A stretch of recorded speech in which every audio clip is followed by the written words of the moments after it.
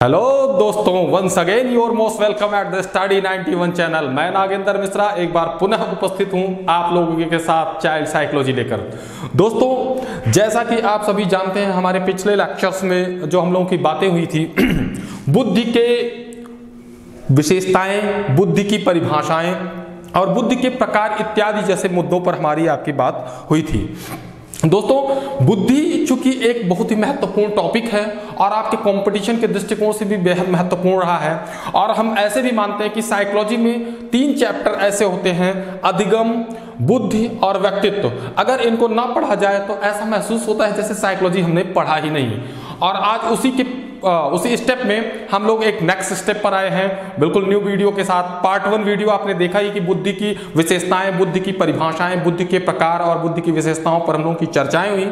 और आज का हमारा जो टॉपिक है बुद्धि के सिद्धांत से संबंधित है। जैसा कि आप लोग देख रहे हैं, ब्लैक बोर्ड पर अंकित है, हमारे इलेक्ट्रॉनिक बोर्ड पर अंकित है। तो अब हम बुद्धि के सिद्धांत की चर्चा करते हैं। दोस्तों, बुद्धि के सिद्धांत की चर्चा करने से पहले हम इस बात को बताना चाहेंगे कि बुद्धि शब्द का सर्वप्रथम प्रयोग फ्रांसिस गाल्टन महोदय ने 1885 में किया था।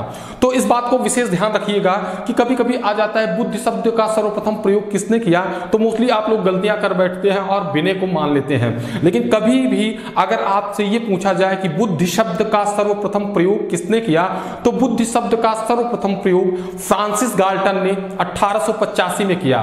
और इसके साथ साथ ही एक और इंपॉर्टेंट फैक्ट आप ध्यान में रखिएगा कि वैयक्तिक भिन्नता का संप्रत्यय भी सर्वप्रथम फ्रांसिस गाल्टन महोदय ने दिया था। उनकी पुस्तक थी the heredity genius. The heredity genius में उन्होंने इंडिविजुअल डिफरेंसेस का कॉन्सेप्ट सबसे पहली बार दिया था। दोस्तों, फिलहाल हम लोग आते हैं अपने टॉपिक पे, और बुद्धि से संबंधित सिद्धांत पे अगर हम चर्चा करते हैं तो बुद्धि से संबंधित सिद्धांत की चर्चाओं के बारे में सर्वप्रथम हम लोग बात करेंगे प्रथम बुद्धि परीक्षण करने वाले विनय के सिद्धांत से। दोस्तों, बुद्धि का जो प्रथम सिद्धांत आया, या कह सकते हैं बुद्धि के क्षेत्र में जो प्रथम एक नियम की स्थापना हुई, वह बुद्धि के एक कारक सिद्धांत से प्रारंभ हुआ।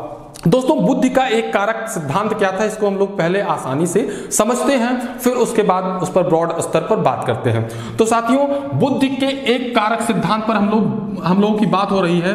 एक कारक सिद्धांत पर हम लोगों की चर्चा अभी चालू होगी। एक कारक सिद्धांत के जो प्रणेता थे, या एक कारक सिद्धांत के जो प्रतिपादक थे, वो कौन थे? वो विनय महोदय थे। विनय महोदय ने बुद्धि को एक कारक सिद्धांत बताया। ये इसके क्या थे? प्रतिपादक थे। इन्होंने अपने एक कारक सिद्धांत के अंतर्गत यह बताया कि बुद्धि क्या होती है। इनका यह मानना था कि बुद्धि जन्मजात होती है। क्या होती है? बुद्धि जन्मजात होती है। इसके साथ साथ बुद्धि क्या होता है? कई मानसिक क्रियाओं का क्या है?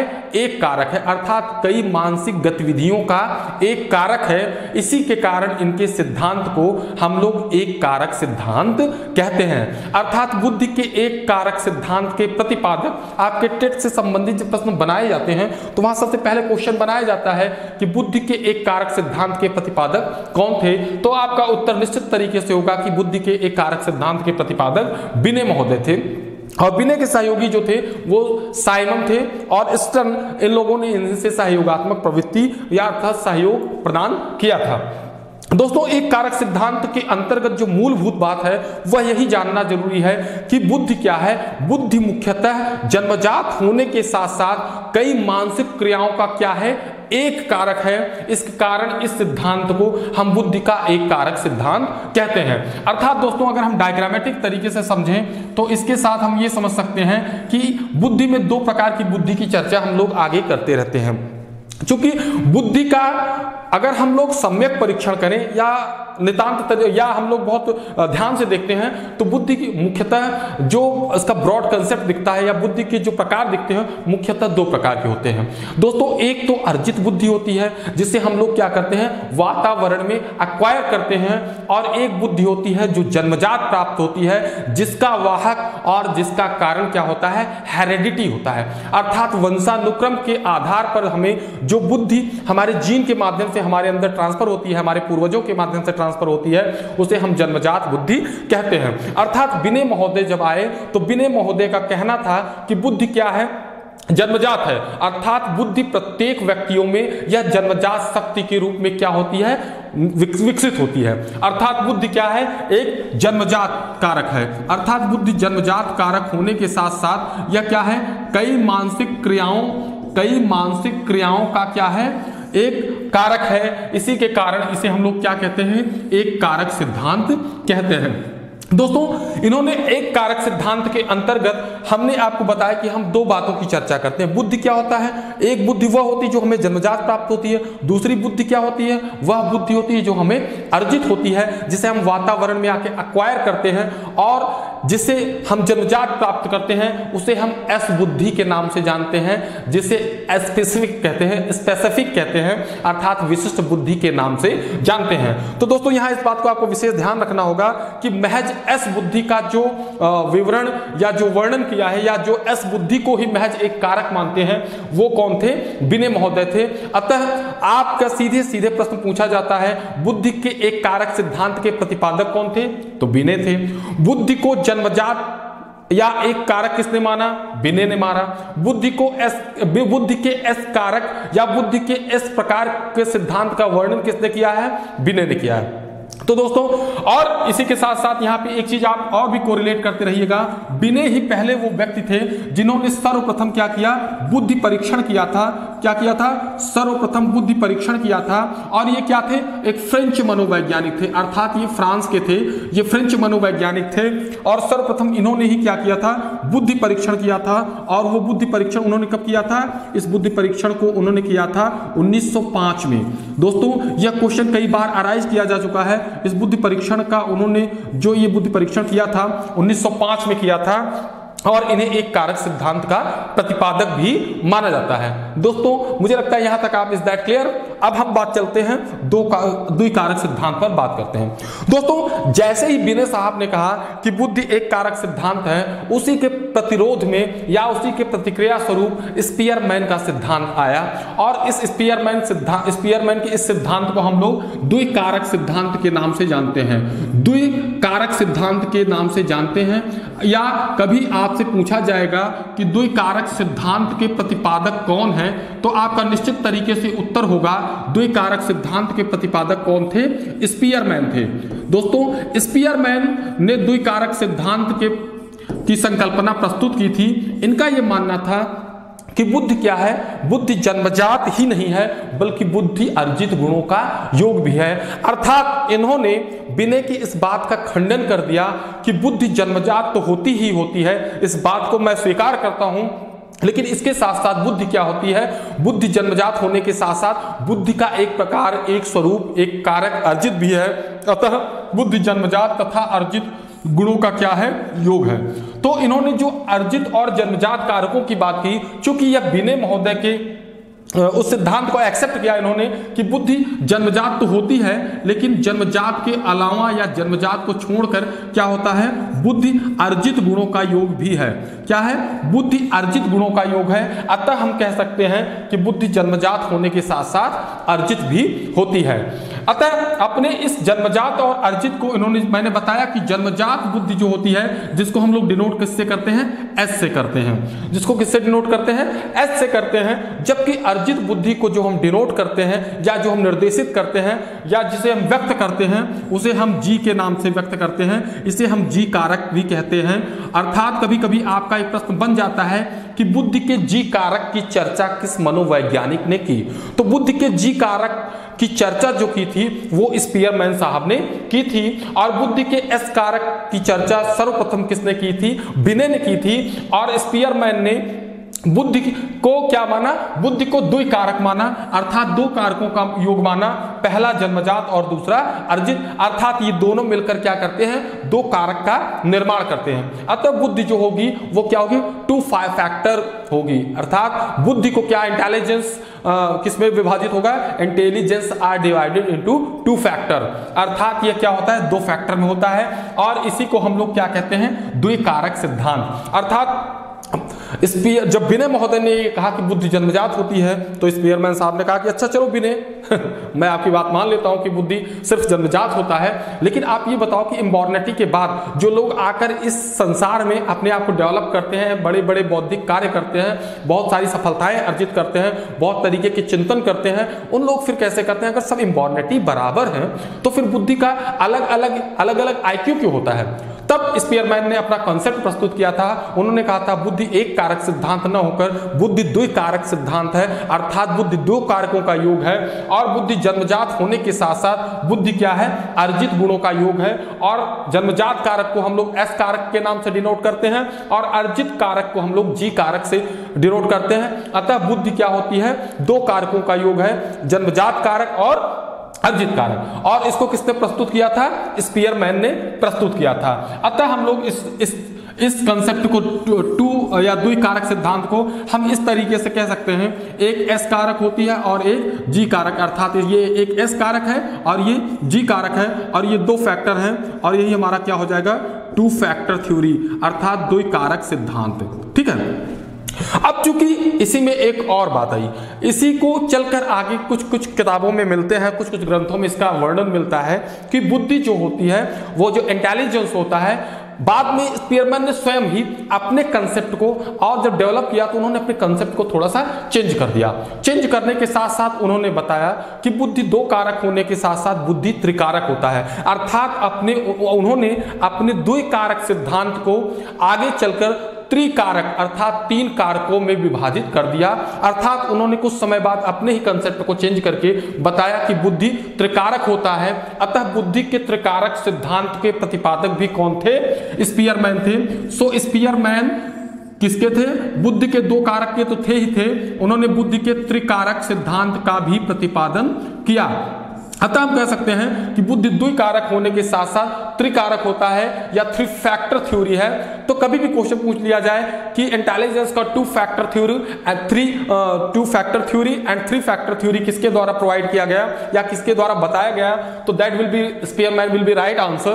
तो यहाँ पे स्पीयरमैन होंगे। और इन्होंने त्रिकारक कहा क्यों? दोस्तों अब आपके मन में एक प्रश्न उठ रहा होगा या आपके मन में एक जिज्ञासा उत्पन्न हो रही होगी, अगर बुद्धि द्विकारक है तो फिर उन्होंने कौन से ऐसे कारक को जोड़ दिया जिसको उन्होंने त्रिकारक सिद्धांत के अंतर्गत बताया? एक्चुअली दोस्तों उन्होंने बहुत ज्यादा फेरबदल नहीं किया, लेकिन उन्होंने अपने सिद्धांत के अंतर्गत बताया कि बुद्धि त्रिकारक होती कैसे है। उनके कहने का तात्पर्य था कि बुद्धि एक तो ये है हमारा S कारक और बुद्धि का दूसरा कारक जो है वो तो है हमारा कौन सा? G कारक। लेकिन कुछ ऐसे भी प्राणी हैं या कुछ ऐसे व्यक्तित्व होते हैं जिसमें S और G समान मात्रा में या एक निश्चित अनुपात में पाया जाता है। अतः बुद्धि क्या है? बुद्धि में एक तीसरा कारक भी है। और यहाँ पे जो हम वेन डायग्राम में जो एक ये कॉमन एरिया है, यहाँ पे हम लोग रख लेते हैं और ये प्रदर्शित करता है कि बुद्धि क्या होता है। ये हो गया आपका एक कारक, ये हो गया आपका दो कारक और G वाला फैक्टर हो गया आपका तीन कारक। तो यहाँ पे एक, दो और तीन। अतः बुद्धि क्या होता है? बुद्धि त्रिकारक सिद्धांत भी है, ऐसा स्पीयरमैन ने अपने सिद्धांत के अंतर्गत बताया। तो दोस्तों ये था बुद्धि का एक कारक सिद्धांत और बुद्धि का द्विकारक सिद्धांत और बुद्धि का त्रिकारक सिद्धांत। दोस्तों चूंकि मनोविज्ञान एक ऐसा सब्जेक्ट है जिसमें डे बाय डे एक्सपेरिमेंट चालू होते हैं या एक्सपेरिमेंट होते रहते हैं, कुछ ना कुछ हमेशा नया होता रहता है। आज भी साइकोलॉजी की फील्ड में बहुत सारे एक्सपेरिमेंट हो रहे हैं। तो उसी क्रम में एक बार पुनः परिवर्तन हुआ और आप लोग स्क्रीनशॉट इस बीच ले लिया करें। जब जैसे ही मैं ब्लैक बोर्ड छोड़ा करूं, किसी कंसेप्ट को खत्म करके ब्लैक बोर्ड जैसे फुल अप हो जाया करे और मैं साइड में हुआ करूं, आप लोग अपना स्क्रीनशॉट ले लिया करें। तो इनके कहने का तात्पर्य यह है कि बुद्धि त्रिकारक होने के साथ साथ जैसे जैसे समय परिवर्तित होता गया, समय परिवर्तन के साथ साथ मनोविज्ञान के क्षेत्र में एक नया और कीर्तिमान, एक नए और राज का पर्दाफाश हुआ बुद्धि के क्षेत्र में। और बुद्धि के क्षेत्र में जो नया कंसेप्ट आया जिसे हम लोग कहते हैं बुद्धि का त्रिआयामी सिद्धांत। बुद्धि का त्रिआयामी सिद्धांत, ये बुद्धि का त्रिआयामी सिद्धांत जो था, अर्थात इसके अनुसार यह माना गया कि बुद्धि कारकों का योग न होकर आयामों का योग है, अर्थात डायमेंशनल है। अतः इस बुद्धि के त्रिआयामी सिद्धांत के प्रतिपादक जो थे दोस्तों वो जेपी गिलफोर्ड थे। कौन थे? जेपी गिलफोर्ड थे। जेपी गिलफोर्ड ने कहा कि बुद्धि ना तो एक कारक है, बुद्धि ना तो दो कारक है और ना ही बुद्धि त्रिकारक है। बल्कि बुद्धि क्या है, त्रिआयामी है, अर्थात यह क्या है, 3 डायमेंशनल है, 3 डायमेंशन। लोगों ने पूछा भाई वो कौन कौन से 3 डायमेंशन है, आखिर वो कौन सी न्यू चीज आप इंक्लूड कर दिए जो बुद्धि 3 डायमेंशनल हो गई। तो उन्होंने कहा बुद्धि 3 डायमेंशनल ऐसे हो सकती है कि उसके 3 आयाम हुए और उन तीनों आयामों के योग से ही बुद्धि का निर्माण होता है। दोस्तों अगर आप यहाँ पे, ये हो गया आपका डायमेंशन फर्स्ट, और ये हो गया आपका डायमेंशन सेकेंड, और ये हो गया आपका डायमेंशन थर्ड। अर्थात उन्होंने माना कि ये जो डायमेंशन है ये डायमेंशन 3 पार्ट में डिवाइडेड है और ये 3 डायमेंशन के अकॉर्डिंग क्या होता है, बुद्धि का निर्माण होता है। पूछा गया गिलफोर्ड साहब से, साहब वो कौन सी ऐसे 3 डायमेंशन जो इंपॉर्टेंट 3 डायमेंशन है। उन्होंने कहा बुद्धि जो होती है, बुद्धि क्या आप मान लीजिए बुद्धि अर्जित होती है, बुद्धि जन्मजात होती है, ये बात चलिए हम मान लेते हैं, लेकिन बुद्धि जब तक, चूंकि बुद्धि क्या होती है, एक मानसिक क्रिया है, तो बिना बुद्धि, जब बुद्धि हमें लगाना है या बुद्धि का प्रयोग करना है तो बुद्धि का प्रयोग करने के लिए कोई निश्चित विषय वस्तु तो होना चाहिए। क्या हम बुद्धि का प्रयोग निर्वात में करेंगे? तो लोगों ने कहा बिल्कुल सही कहा। गिलफोर्ड साहब ने कहा कि भाई ठीक है, बुद्धि एक कारक भी है, बुद्धि 2 कारक भी है, बुद्धि जन्मजात है और बुद्धि अर्जित भी है, बिल्कुल सत्य है, लेकिन बुद्धि का प्रयोग करने के लिए कोई निश्चित विषय वस्तु तो भी चाहिए। क्या बिना किसी निश्चित विषय वस्तु के आप बुद्धि निर्वात में लगाओगे? तो उन्होंने कहा बिल्कुल सही बात है। तो दोस्तों एक नया कंसेप्ट निकल के जो आया बुद्धि का त्रिआयामी सिद्धांत, तो गिलफोर्ड साहब ने कहा सबसे महत्वपूर्ण चीज क्या है, वह है विषय वस्तु। अर्थात हमारे पास कोई न कोई एक निश्चित विषय वस्तु होनी चाहिए, अर्थात फर्स्ट डायमेंशन के लिए हमारे पास क्या होनी चाहिए, विषय वस्तु होनी चाहिए, जिसे हम लोग क्या कहते हैं, कंटेंट कहते हैं, कंटेंट कहते हैं। उसके बाद एक दूसरी अवस्था ही उन्होंने कहा विषय वस्तु करने के साथ साथ क्या होता है, संक्रिया होगी। बिना संक्रिया के तो भाई हो नहीं सकता। तो संक्रिया दोस्तों क्या होती है, इसको आप सरल तरीके से समझ लीजिए, खासकर कुछ बंधु होंगे जिनको संक्रिया में दिक्कत होती है। दोस्तों सरल और व्यवहारिक शब्द आप जानेंगे। संक्रिया हम उसे कहते हैं जब हम क्रिया करने के लिए क्या करते हैं, अपने मानसिक पक्षों का प्रयोग, अपने मानसिक स्थिति का प्रयोग करते हैं। जैसे हम लोग कहते हैं कि हम क्या कर रहे हैं, हम इस बात पे चिंतन कर रहे हैं, हम अपनी स्मृति को कंसंट्रेट कर रहे हैं या हम कल्पना कर रहे हैं। तो जितनी भी हमारी मानसिक क्रियाएं प्रतिक्रियाएं होती हैं उन्हें हम संक्रिया के माध्यम से करते हैं। जैसे कि आम भाषा में या सरल भाषा में जब हम लोग कहते हैं जोड़ घटाना गुणा भाग, तो ये जोड़ घटाना गुणा भाग की जो प्रक्रिया होती है इसे हम लोग सामान्य शब्दों में संक्रिया कहते हैं। अर्थात संक्रिया के माध्यम से ही क्या होती है, हमारी मानसिक क्रियाएं संचालित होती हैं। अतः उन्होंने कहा कि हमारा जो दूसरा स्टेप है वो क्या है, संक्रिया है।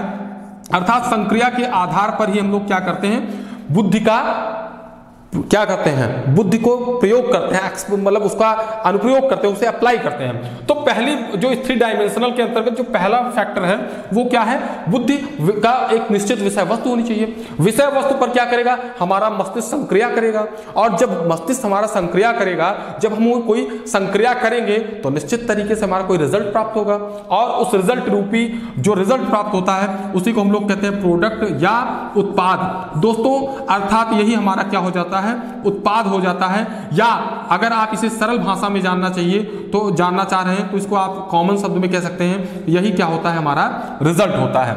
अर्थात बुद्धि के त्रिआयामी सिद्धांत के प्रतिपादक जो थे वो जेपी गिलफोर्ड साहब थे। गिलफोर्ड का साहब ने कहा कि बुद्धि ना तो 1 कारक होती है, बुद्धि ना तो 2 कारक होती है, ना ही बुद्धि त्रिकारक होती है, बल्कि बुद्धि क्या होती है, त्रिआयामी होती है। अर्थात बुद्धि क्या होती है, 3 डायमेंशनल होती है। अर्थात इन्हीं तीनों डायमेंशन के आधार पर बुद्धि की स्थापना होती है, बुद्धि को परिभाषित किया जा सकता है, बुद्धि इसी सिद्धांत पर कार्य करती है। तो दोस्तों इस प्रकार जेपी गिलफोर्ड का ये सिद्धांत था। आप लोग इस बीच इसका स्क्रीनशॉट ले लीजिएगा। तो इस आधार पर हम कह सकते हैं कि बुद्धि के त्रिआयामी सिद्धांत के प्रतिपादक कौन थे, तो बुद्धि के त्रिआयामी सिद्धांत के प्रतिपादक जो थे वो आपके जो थे जेपी गिलफोर्ड साहब थे। इन्होंने बुद्धि के 3 आयामों की चर्चा की, विषय वस्तु संक्रिया और उत्पाद। अर्थात बुद्धि की जो स्थापना होती है, बुद्धि जो कार्य करती है वह इन्हीं सिद्धांतों पर कार्य करती है। अतः बुद्धि के त्रिआयामी सिद्धांत को हम लोग किस नाम से जानते हैं, बुद्धि के त्रिआयामी सिद्धांत को हम लोग त्रिआयामी सिद्धांत के नाम से जानते हैं। दोस्तों एक और एग्जांपल और थोड़ा सरल तरीके से समझिए, निश्चित तरीके से मैं जो आप लोगों को वॉच कर रहा हूं आप लोग समझ रहे हैं चीजों को, लेकिन और सरल तरीके से इसको आप समझिए। दोस्तों जैसे मान लीजिए हम क्या करते हैं, कोई विषय वस्तु ले लेते हैं। जैसे विषय वस्तु को हमें क्या करना है, 2.2 या 2 गुणे 2, यहां पे हम कुछ भी ले सकते हैं, या हम कोई वर्ग ले लेते हैं, या हम कोई आयत ले लेते हैं। ठीक है, यह क्या हो जाता है, यह हमारा निश्चित विषय वस्तु है, अर्थात यह क्या है हमारा, यह हमारा निश्चित विषय वस्तु है। अब निश्चित विषय वस्तु है तो निश्चित विषय वस्तु के बारे में हमारा मस्तिष्क क्या करेगा, संक्रिया करेगा। 2 × 2 लिखा है, यह क्या है, विषय वस्तु है, लेकिन मानसिक क्रिया के परिणाम स्वरूप 2 × 2 को क्या करेंगे हम लोग, 2 × 2 को प्रूफ करेंगे, अर्थात प्रूव करेंगे, और इसके बाद जब 2 × 2 की हम संक्रिया करेंगे, इस पर मानसिक कार्य करेंगे, तो हमारा रिजल्ट जो निकलेगा वो हम कॉमन सेंस में कहेंगे यह 4 आया है, तो यही हमारा उत्पाद हो जाएगा। तो आप इस तरीके से समझ सकते हैं। या हमने कभी वर्ग या आयत का कोई सवाल लिया, ये हमारा विषय वस्तु हो गया, और उस विषय वस्तु को जो हम कैलकुलेशन करते हैं वही हमारी क्या हो जाती है, संक्रिया हो जाती है, और उसी संक्रिया के तदुपरांत जो हमारा रिजल्ट प्राप्त होता है वही हमारा क्या होता है, उत्पाद होता है। ओके दोस्तों, मुझे लग रहा है अब आप बेहतर तरीके से समझ गए होंगे। इन्हीं के साथ साथ हम लोग अब एक बात और करते हैं कि बुद्धि के त्रिआयामी सिद्धांत के साथ साथ अगर अब हम लोग नेक्स्ट सिद्धांत की बात करते हैं, तो बुद्धि के त्रिआयामी सिद्धांत के बाद एक नए सिद्धांत का प्रतिपादन हुआ, जिसे बुद्धि के क्षेत्र में बहुकारक सिद्धांत के नाम से जाना जाता है। दोस्तों, बुद्धि के बहुकारक सिद्धांत के प्रतिपादक की बात की जाए या बुद्धि के बहुकारक सिद्धांत की चर्चा की जाए, तो बहुकारक सिद्धांत के प्रतिपादक जो थे वो थार्नडाइक महोदय थे। कौन थे? थार्नडाइक महोदय थे। और उनका यह मानना था कि बुद्धि क्या है, ना तो एक कारक है, ना तो 2 कारक है, ना तो त्रिआयामी है, बल्कि बुद्धि क्या है, कई कारकों का योग है। अर्थात इनके कहने का आशय यह था कि बुद्धि छोटे छोटे छोटे छोटे कई कारकों का क्या है, योग है, अतः बुद्धि क्या है, एक बहुकारक है। दोस्तों, इसके प्रतिपादक जो थे वो थार्नडाइक महोदय थे। थार्नडाइक महोदय ने कहा बुद्धि जो होती है वह क्या होती है, बहुकारक होती है, अर्थात बुद्धि छोटी छोटी संरचनाओं का क्या है, योग है, या कई छोटे छोटे कारक होते हैं, लेकिन वो क्या होते हैं, वह बिना के कई कारकों के योग की तरह एक ना होकर वो अपने आप में स्वतंत्र अस्तित्व में होते हैं, अतः उन्हें हम लोग क्या कह सकते हैं, बुद्धि बहुकारकों का योग है। अतः हम सामान्य शब्दों में कह सकते हैं बुद्धि जो है, अगर इस संबंधित इसका डायग्राम हम बनाना चाहें तो इस तरीके से बना सकते हैं कि बुद्धि क्या है, बहुत से छोटे छोटे कारकों का क्या है, योग है, अतः या बुद्धि छोटे छोटे कारकों से निर्मित है, इसी कारण हम लोग इसे बहुकारक सिद्धांत कहते हैं। अब बहुकारक सिद्धांत, ये जो छोटे छोटे हैं ये हमारे क्या हैं, ये हमारे फैक्टर हैं, कई छोटे छोटे फैक्टर हैं, और यही फैक्टर होकर क्या मिलते हैं, यही हमारा जो है। और इसे थोड़ा क्षमा कीजिएगा, आप लोग कुछ इंग्लिश भाषी लोग भी बैठे हैं या इंग्लिश मीडियम के लोग भी देखते हैं तो उनको दिक्कतें आती हैं, सर आप इंग्लिश भी थोड़ा सा लिखा करें। तो दोस्तों, इसे कहते हैं मल्टी फैक्टर थ्योरी। इसे हम लोग क्या कहते हैं, multi factor theory. Multi factor क्यों कहा जाता है, क्योंकि इसमें क्या है, कई प्रकार के कारक जुड़े हैं, इसलिए इसे हम लोग मल्टी फैक्टर थ्योरी भी कहते हैं। ठीक है, मल्टी फैक्टर थ्योरी का जो डायग्राम बनता है वो ये बनता है, और इसके जो फादर थे या इसके जो प्रतिपादक थे वो थे E.L. थार्नडाइक महोदय। अतः बुद्धि के बहुकारक सिद्धांत के प्रतिपादक जो थे थार्नडाइक महोदय थे। थार्नडाइक महोदय ने बताया कि बुद्धि क्या है, छोटे छोटे कारकों का योग है। दोस्तों, अब भी आप लोगों को समस्याएं हो रही हैं, मैं निश्चित तरीके से जान रहा हूं कि किताबों में ये सब इतनी सारी चीजें दिया रहता है, लेकिन अब आप ऐसे सरल तरीके से समझिए और व्यवहारिक तरीके से जाके समझिए। हालांकि आपका एग्जाम जो होता है वो बेसिकली ऑब्जेक्टिव बेस्ड होता है, निश्चित तरीके से आपका क्वेश्चन ये कभी नहीं कहेगा कि बुद्धि के बहुकारक सिद्धांत को आप व्याख्या करिए, विस्तारवत विवेचना कीजिए, या विश्लेषण करिए, या समीक्षा करिए, लेकिन आपको इस बात की समझ विकसित, चूंकि मेरा सबसे बड़ा जो टारगेट है आप लोगों को पढ़ाने के साथ एक अच्छी समझ विकसित कर देना, चाहे एग्जाम किसी भी लेवल पर हो, आप कॉन्सेप्चुअली इतना स्ट्रांग हो जाइए कि आप क्वेश्चन को सीधे हिट कर सकें। एक्चुअली फिर क्या होता है, बुद्धि छोटे छोटे कारकों का योग है, इसीलिए इसे परमाणुवादी संरचना सिद्धांत भी कहते हैं। क्यों? क्योंकि दोस्तों, छोटे छोटे अणुओं से परमाणुओं का निर्माण होता है, और यहाँ पे ये जो हमारी छोटे छोटे कारक हैं ये क्या कर रहे हैं, एक बड़े परमाणु का निर्माण कर रहे हैं। अतः यह क्या है, इसी के आधार पर हम कह सकते हैं कि यह जो है बहुकारक सिद्धांत है। अतः दूसरे शब्दों में हम यह कह सकते हैं कि बुद्धि का परमाणुवादी सिद्धांत किसके द्वारा दिया गया, तो ये थार्नडाइक द्वारा दिया गया। और चूंकि इसको और इसके तरीके से अब आप समझिए कि जैसे आपके मन में आ रहा होगा सर ये बहुकारक कैसे, बुद्धि बहुकारक होगी। दोस्तों आप अपने जीवन में जैसे कि रखिए आप बहुत सारी मानसिक क्रियाएं करते हैं, बहुत जगह बुद्धि का प्रयोग करते हैं। तो बुद्धि का प्रयोग करने के लिए आप अलग अलग कारकों का प्रयोग करते हैं। अलग अलग कारकों का प्रयोग कैसे करते हैं? जैसे मान लीजिए कहीं आप स्मृति का प्रयोग करते हैं, भाई कोई चीज याद करना हुआ तो आप स्मृति का प्रयोग करते हैं।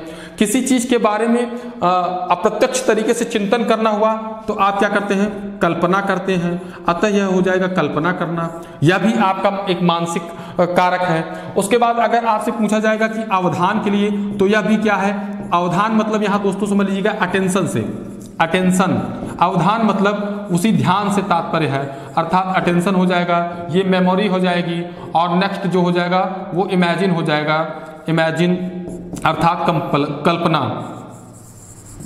ठीक है दोस्तों, तो यहां पे क्या होता है? बुद्धि अर्थात हमारा जो बुद्धि है यह कई छोटे छोटे कारकों से बना हुआ है, कई कारकों का योग है, इसीलिए इसे बहुकारक सिद्धांत भी कहते हैं। तो दोस्तों यहां पे हम लोगों ने क्या बात की? एक कारक सिद्धांत पर हम लोगों की चर्चा हुई, द्वि कारक सिद्धांत पर चर्चा हुई, त्रिकारक सिद्धांत पर चर्चा हुई, और उसके साथ साथ बहुकारक पर भी चर्चा हो गई। लेकिन इसके साथ साथ फिर से ज्यादा डेवलपमेंट हुआ और यह माना जाने लगा कि बुद्धि के में एक सिद्धांत और आया जिसे हम लोग कहते हैं बुद्धि का समूह कारक सिद्धांत, या दो सिद्धांत और आए, बुद्धि का समूह कारक सिद्धांत और बुद्धि का प्रतिदर्श सिद्धांत। दोस्तों बुद्धि का जो समूह कारक सिद्धांत था वो थर्स्टन द्वारा दिया गया। समूह कारक को पहले हम लोग देखते हैं क्या था समूह कारक सिद्धांत। बुद्धि के समूह कारक सिद्धांत के प्रतिपादक जो थे वो थे थर्स्टन महोदय। थर्स्टन महोदय ने कहा था कि बुद्धि जो है वह क्या है? वह न तो छोटे छोटे कारकों का योग है, न तो बहुकारक है, बल्कि बुद्धि क्या है? छोटे छोटे समूहों से अंकित है। उसी को हम लोग क्या कहते हैं? बुद्धि कहते हैं। और उसी के आधार पर अर्थात बुद्धि छोटे छोटे बहुकारक नहीं होता, बल्कि बुद्धि क्या होती है? छोटे छोटे समूहों में विभाजित होता है। अर्थात ये क्या है? ये हमारे छोटे छोटे क्या है? ग्रुप हैं, अर्थात समूह हैं। अतः बुद्धि क्या है? छोटे छोटे ग्रुप में विभाजित है। अतः हम लोग कह सकते हैं कि बुद्धि क्या है? सब बुद्धि का समूह कारक सिद्धांत जो है वो किसके द्वारा दिया गया? थर्स्टन द्वारा। इसी के कारण इसे हम लोग क्या कहते हैं? समूह कारक सिद्धांत कहते हैं। अर्थात जो बात थार्नडाइक ने कहा था कि बुद्धि छोटे छोटे कारकों से निर्मित है और बहुकारक की सिद्धांत की संकल्पना प्रस्तुत की थी, वही बात आके बदल दिया थर्स्टन ने। थर्स्टन ने कहा बुद्धि क्या है? छोटे छोटे समूहों का योग है, इसी के कारण बुद्धि क्या है? समूह कारक सिद्धांत। अतः इसी कारण इन्हें बुद्धि के समूह कारक सिद्धांत का प्रणेता भी माना जाता है। दोस्तों इसी क्रम में एक बात और आई, एक कंसेप्ट और आया, आप इसको नोट कर लीजिएगा। बुद्धि के समूह कारक सिद्धांत के प्रतिपादक कौन थे? थर्स्टन थे। यह क्वेश्चन कई बार पूछा गया है और पूछ लिया भी जाता है। तो कभी कभी अगर आपसे पूछ लिया जाए कि ग्रुप फैक्टर थ्योरी के फादर कौन थे, तो Thurston will be right answer. Okay, तो थर्स्टन ने समूह कारक सिद्धांत की संकल्पना प्रस्तुत की। आप लोग इसको देखते चलिएगा, ठीक है दोस्तों। एक पड़ाव फिर हम लोग क्रॉस करते हैं और बुद्धि के समूह कारक सिद्धांत के बाद एक और सिद्धांत आया, बुद्धि का प्रतिदर्श सिद्धांत। दोस्तों ये बुद्धि का प्रतिदर्श सिद्धांत जो था ये एक्चुअली थॉमसन महोदय द्वारा दिया गया था, जिसे हम लोग कहते हैं हिंदी में प्रतिदर्श सिद्धांत। ये प्रतिदर्श सिद्धांत क्या था? पहले हम लोग इसको कायदे से समझेंगे, फिर हम लोग आगे बात करते हैं। बुद्धि का प्रतिदर्श सिद्धांत, और जिसे हम इंग्लिश में कहते हैं सैंपल या प्रतिदर्श का हिंदी होता है नमूना, इसे आप सरल शब्दों में कह सकते हैं। सैंपल थ्योरी जो दी गई थी वो किसके द्वारा दी गई? सैंपल थ्योरी जो दी गई वो किसके द्वारा दी गई? थॉमसन द्वारा। थॉमसन महोदय का यह मानना था कि बुद्धि क्या है? बुद्धि ना तो बहुकारकों का योग है, ना तो बुद्धि समूह कारकों का योग है, ना तो बुद्धि द्विकारक है, और ना ही बुद्धि जो है उसे किसी एक कारक है, दो कारक है, बल्कि बुद्धि क्या है? बुद्धि प्रतिदर्श सिद्धांत पर आधारित है। अर्थात बुद्धि क्या है? कहीं न कहीं संपूर्ण बुद्धि क्या है? एक नमूना के रूप में विकसित होता है, एक प्रतिदर्श के। दोस्तों आपके मन में एक बात आ रही होगी, प्रतिदर्श क्या होता है सर? सैंपल का नाम आपने सुना होगा, बिल्कुल सही, वही आप जो सोच रहे हैं वही है। सैंपल का मतलब होता है किसी बड़े आकार का एक छोटा नमूना। दोस्तों यहाँ थोड़ा डायग्राम से समझेंगे।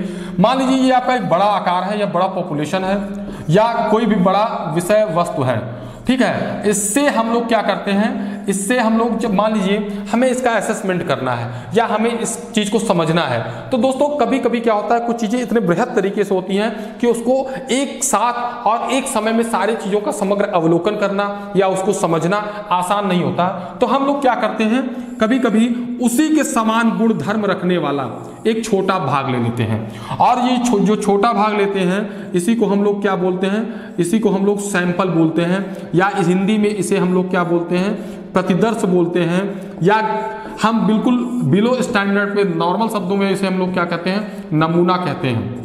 ठीक है दोस्तों, तो इन्होंने बताया कि प्रतिदर्श सिद्धांत के जनक जो थॉमसन थे, उन्होंने बताया कि बुद्धि क्या है, बुद्धि प्रतिदर्श सिद्धांत पर कार्य करती है, अर्थात बुद्धि जो संपूर्ण हमारी बुद्धि है, जो छोटा छोटा हम प्रयोग करते रहते हैं उसका जो समान।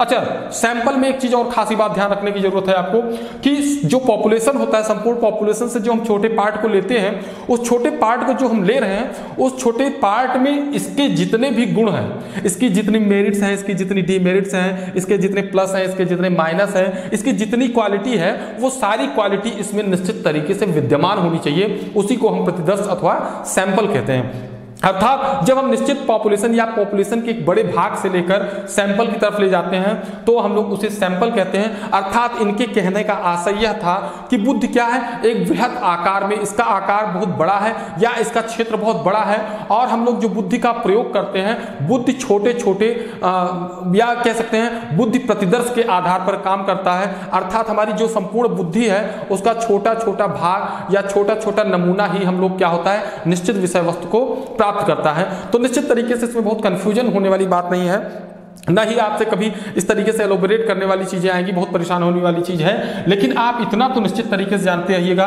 कि प्रतिदर्श सिद्धांत के प्रतिपादक कौन थे, और दूसरी चीज ये कॉन्सेप्ट आपको बिल्कुल क्लियर होना चाहिए कि प्रतिदर्श किसे कहते हैं।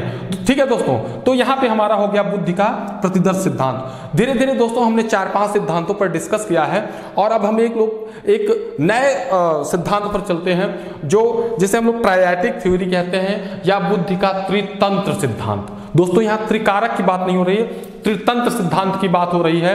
अब त्रितंत्र सिद्धांत क्या था? एक्चुअली त्रितंत्र सिद्धांत जो था वो एक मनोवैज्ञानिक हुए, त्रितंत्र सिद्धांत के था जिसके एक मनोवैज्ञानिक थे स्टर्नबर्ग। दोस्तों ये सारी चीजें जो हैं आप एक जगह नोट करते जाइएगा, क्योंकि ये सारे सिद्धांत जो है समग्र तरीके से एक जगह ही सारे के सारे मैटर मिलते नहीं। अतः बुद्धि के त्रितंत्र सिद्धांत पर अगर चर्चा की जाए तो बुद्धि के त्रितंत्र सिद्धांत के प्रतिपादक स्टर्नबर्ग महोदय थे। कौन थे? स्टर्नबर्ग महोदय थे। स्टर्नबर्ग महोदय का मानना था कि बुद्धि क्या है, त्रितंत्र, अर्थात 3 तंत्रों का योग है, और इसी के आधार पर बुद्धि क्या होता है, बुद्धि का प्रयोग होता है। अब चूंकि इसके प्रतिपादक थे स्टर्नबर्ग महोदय जो थे इसके प्रतिपादक थे, और इन्होंने बुद्धि को त्रितंत्र माना, अर्थात त्रितंत्र अर्थात 3 तंत्र इसका माना, और इस त्रितंत्र सिद्धांत को भी उन्होंने इस त्रितंत्र सिद्धांत के अंतर्गत उन्होंने बताया कि बुद्धि मुख्यतः जो होती है वह 3 प्रकार की होती है, अर्थात यह 3 तंत्रों का योग है, अर्थात इसके 3 सिस्टम होते हैं। वो जो हुआ, सबसे पहली जो होती है वो होता है विश्लेषणात्मक बुद्धि। दोस्तों पहली बुद्धि जो होती है इनके अनुसार वह विश्लेषणात्मक बुद्धि होती है, और इस विश्लेषणात्मक बुद्धि द्वारा क्या करते हैं, इसे एक अन्य नाम से हम लोग घटकी बुद्धि के नाम से जानते हैं, घटकीय बुद्धि के नाम से जानते हैं। ठीक है दोस्तों, अभी हम लोग इसको एलोबरेट करेंगे, लेकिन हम लोग पहले चीजों को समझ लेते हैं कि उन त्रितंत्र में इन्होंने किन किन बुद्धि की चर्चा की थी। दूसरी बुद्धि की जो चर्चा उन्होंने की, सृजनात्मक बुद्धि की, सृजनात्मक बुद्धि की चर्चा की, और जो तीसरे प्रकार तंत्र की बुद्धि की चर्चा की थी वह इनका था व्यवहारिक बुद्धि। अर्थात उन्होंने इन 3 तंत्रों अर्थात 3 प्रकार के बुद्धि की जो चर्चा की है वही जो होता है, यह क्या होता है, 3 तंत्र। अच्छा दोस्तों, आपके मन में एक बड़ा अजीब सा ख्याल आ रहा होगा कि सर ये त्रितंत्र सिद्धांत इसे क्यों कहा जाता है। एक्चुअली त्रितंत्र सिद्धांत इसको इसलिए कहा जाता है कि तीनों क्या है, तीनों एक दूसरे से को इंटर रिलेटेड है, अर्थात तीनों का आपस में क्या है, अंतर संबंध है। इसी के कारण इसे हम लोग क्या कहते हैं, त्रिकारक न कर त्रितंत्र सिद्धांत कहते हैं। तो आप इस बात को विशेष ध्यान दीजिएगा कि ये कहीं न कहीं आपस में क्या है, एक दूसरे से इंटर रिलेटेड है। इसी के कारण हम लोग इसे त्रितंत्र सिद्धांत कहते हैं। अर्थात इस तीनों बुद्धि का प्रयोग जो है हम लोग क्या करते हैं, सभी मानव जीवन अपने तरीके से प्रयोग करते हैं और इन तीनों का बराबर प्रयोग होता रहता है। दोस्तों विश्लेषणात्मक बुद्धि पे हम लोग बात करते हैं। क्या है विश्लेषणात्मक बुद्धि? एक्चुअली विश्लेषणात्मक बुद्धि जो होती है यह बेसिकली हमारे मेंटली टेम्परामेंट पर निर्भर करता है, हमारे इंटेलेक्चुअल क्षमता पर निर्भर करता है। इसी के कारण हम लोग इसे घटकी बुद्धि कहते हैं। अर्थात इस प्रकार की बुद्धि जो होती है वह पुस्तकी ज्ञान पर आधारित होती है और इस प्रकार की बुद्धि मूलतः बौद्धिक क्रियाकलापों पर आधारित होती है। इसका बेस इंटेलेक्चुअल बैकग्राउंड होता है, इसलिए इस बुद्धि को हम लोग विश्लेषणात्मक बुद्धि कहते हैं। विश्लेषणात्मक बुद्धि का मतलब क्या है? जब हम मानसिक संक्रिया के माध्यम से किसी बुद्धि का अर्जन करते हैं तो हम लोग उसे विश्लेषणात्मक बुद्धि के भी कहते हैं। और इस विश्लेषणात्मक बुद्धि को हम एक अन्य नाम से जानते हैं जिसे हम घटकी बुद्धि भी कहते हैं। क्या कहते हैं दोस्तों? इसे हम एक अन्य नाम घटकी बुद्धि के नाम से जानते हैं। दोस्तों इन सब के साथ साथ अब विश्लेषणात्मक बुद्धि के साथ साथ एक तो हो गया। अच्छा, यहाँ पे एक और कॉमन सेंस आप बराबर प्रयोग करते रहिएगा और बिल्कुल शानदार तरीके से। अगर आपको यहाँ पे कुछ लोग ऐसे भी होंगे जिनको थोड़ा सा ये चीजें डिस्टर्ब कर रही होंगी, तो दोस्तों आपने ब्लूम की टैक्सोनॉमी तो पढ़ी होगी, निश्चित तरीके से पढ़ी होगी। तो जो ब्लूम की टैक्सोनॉमी पढ़ी थी, तो ब्लूम की टैक्सोनॉमी में आपने संज्ञानात्मक, अवबोधात्मक या भावात्मक, क्रियात्मक, ये तीन चीजें पढ़ी थी। बिल्कुल वही फॉर्मेट है, बिल्कुल उसी के आधार पर यह अवलंबित है, इसी पर आधारित है और इसी ने से इन्होंने स्टर्नबर्ग महोदय ने त्रितंत्र सिद्धांत का प्रतिपादन किया था। उन्होंने कह दिया अर्थात यह क्या होता है, यह पूर्णतः क्या होता है, संज्ञानात्मक होता है या कह सकते हैं ज्ञानात्मक कहेंगे तो ज्यादा सही होगा। अर्थात यह क्या होता है, यह हमारी बौद्धिक क्षमता से संबंधित होता है या हमारी बौद्धिक क्रियाकलाप पर आधारित होता है। फिर आते हैं सृजनात्मक बुद्धि। दोस्तों सृजनात्मक बुद्धि के बारे में तो आपने सुना होगा, क्योंकि सृजनात्मकता तो मैंने पढ़ाया ही है। सृजनात्मकता क्या होती है? सृजनात्मकता का मतलब होता है सृजन करना, उत्पन्न करना, रचना करना इत्यादि चीजों से हम समझते हैं। दोस्तों सृजनात्मकता एक ऐसी, सृजनात्मक बुद्धि के अंतर्गत हम उस बुद्धि को रखते हैं जिसमें क्या होता है, अनुभव या व्यवहारिकता या मौलिकता, या बिल्कुल एग्जैक्ट परिभाषा पे अगर हम जाते हैं तो ऐसी बुद्धि जिसमें मौलिकता तथा नवीनता की बात होती है उसे हम लोग सृजनात्मक बुद्धि भी कहते हैं। इसे हम अन्य नाम से अनुभवजन्य बुद्धि भी कहते हैं। किस नाम से जानते हैं? अनुभवजन्य बुद्धि के नाम से भी जानते हैं। अतः यह क्या हो जाती है, अनुभवजन्य बुद्धि है। दोस्तों अनुभवजन्य बुद्धि के आधार पर इस सृजनात्मक बुद्धि को हम अन्य नाम से अनुभवजन्य बुद्धि भी मानते हैं। और तीसरी बुद्धि क्या होती है, व्यवहारिक बुद्धि होती है। अर्थात पहला तंत्र हमारा क्या है, हम बौद्धिक ज्ञान से, हमारा ज्ञान जो होता है वो बौद्धिक क्रिया प्रतिक्रिया पर आधारित होता है। फिर क्या होता है, वह अनुभवों से भी हमारे इंटर रिलेटेड होता है। फिर क्या होता है, जब बौद्धिक ज्ञान तथा अनुभविक ज्ञान का हम व्यवहारिक जीवन में प्रयोग करते हैं या अपने व्यवहारिक पहलू वातावरण में प्रयोग करते हैं तो उसे हम व्यवहारिक बुद्धि कहते हैं। अर्थात स्टर्नबर्ग महोदय यह बताना चाहते थे कि इन तीन प्रकार की बुद्धि मिलकर क्या करते हैं, त्रितंत्र का निर्माण करती हैं। इसी को हम लोग ट्राइआइटिक थ्योरी भी कहते हैं। क्या कहते हैं?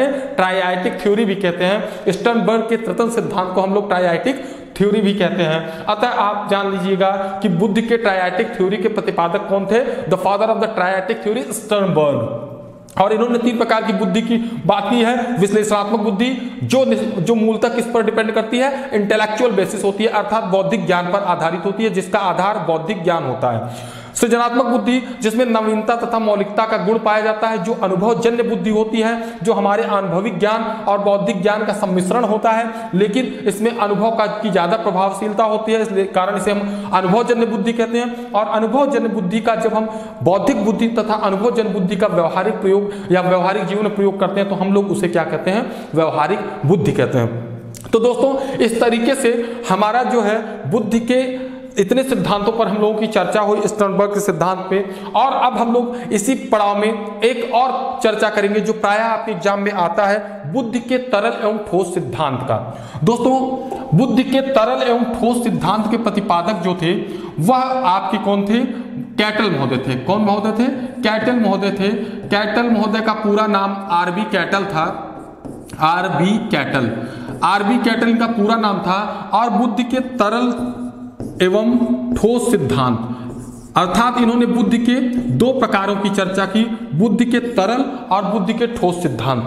दोस्तों इसको भी थोड़ा सा समझ लेते हैं, क्योंकि कई बार विगत वर्षों में टीटी वगैरह में ये क्वेश्चन पूछा भी गया है कि बुद्ध के तरल एवं ठोस सिद्धांत के प्रतिपादक कौन है। तो बुद्ध के तरल एवं ठोस सिद्धांत के प्रतिपादक जो थे वो कौन थे, वो कैटल महोदय थे।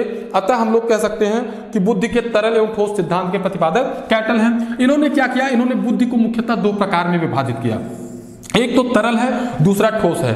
दोस्तों यहां तरल और ठोस अगर कभी आप भूल जाइएगा तो आप स्पीयरमैन को याद रखिएगा। स्पीयरमैन का जो एस कारक सिद्धांत है वो तरल से संबंधित है, और बुद्धि का जो स्पीयरमैन का जो जी कारक सिद्धांत है वह ठोस बुद्धि से संबंधित है। अच्छा, कैटल ने इसे तरल बुद्धि क्यों कहा? एक्चुअली तरल बुद्धि इसको इसलिए कहा कि तरल पदार्थ जो होते हैं वह आसानी से कहीं भी क्या करते हैं, अपनी जगह बना लेते हैं, और ठोस के लिए वो गुंजाइश उतनी आसान नहीं होती। अतः उन्होंने कहा कि तरल बुद्धि जो होती है यह क्या होती है, जन्मजात होती है। तरल बुद्धि क्या होती है, जन्मजात होती है, और यह क्या होता है, अधिकतम लोगों में क्या, अधिकतम से अधिकतम लोगों में यह क्या होता है, पाया जाता है। जबकि ठोस बुद्धि क्या होती है, यह जो होती है अर्जित बुद्धि होती है, अर्थात इसी अर्जित बुद्धि के माध्यम से।